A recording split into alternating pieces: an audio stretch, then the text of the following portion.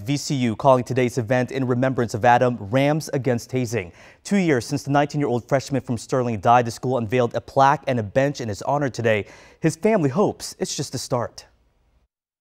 I think they've been really responsive to our asks, but also responsive to what's happened, and they've already done some of the changes, and we're hoping to continue this partnership to make more deeply rooted changes in the organizational culture here.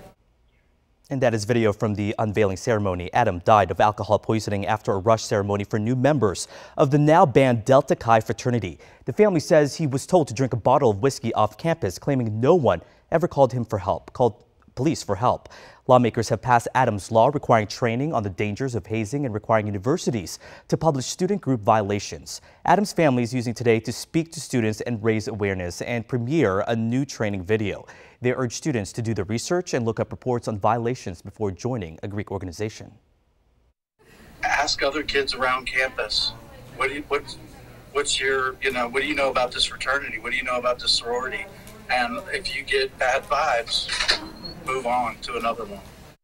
And on top of today, VCU has also implemented changes to sorority and fraternity life, including limiting alcohol consumption. Lorenzo. Hopefully these changes will save other lives. I know that's what Adam's family wants. Matthew, thank you.